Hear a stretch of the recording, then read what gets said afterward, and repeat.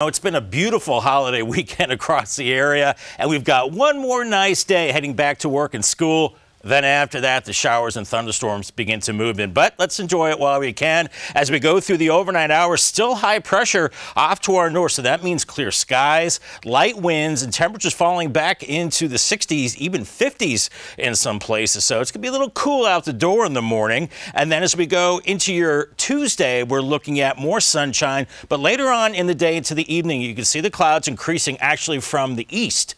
And also some showers across North Carolina into coastal South Carolina. And then Wednesday morning, look at that, we start to see showers and even some thunderstorms popping up across the area, especially Wednesday afternoon and evening. That's where we have a 40% chance of seeing storms, maybe a little break Thursday morning.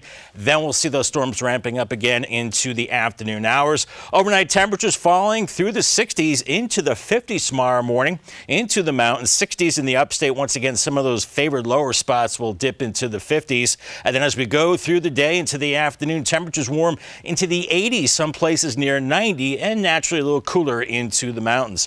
In the tropics, it's getting active. We've got Tropical Storm Paulette way out there in the Atlantic, about 1,500 miles east of the Lesser Antilles right now, and that will be tracking west-northwest and moving very slow, so we'll have plenty of time to watch this still in the central Atlantic by the end of the week into the weekend. And watching Renee as well, coming off the African coast as a tropical storm.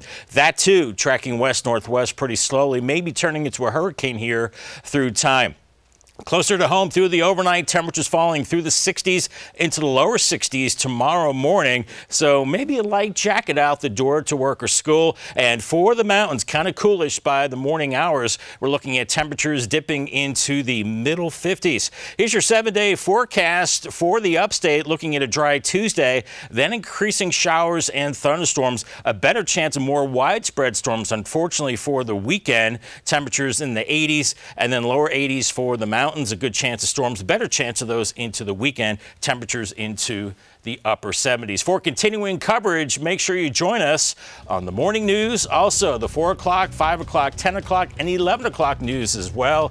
Make sure you download the Fox Carolina News app. You can find us on Facebook.com and check us out on YouTube.com as well.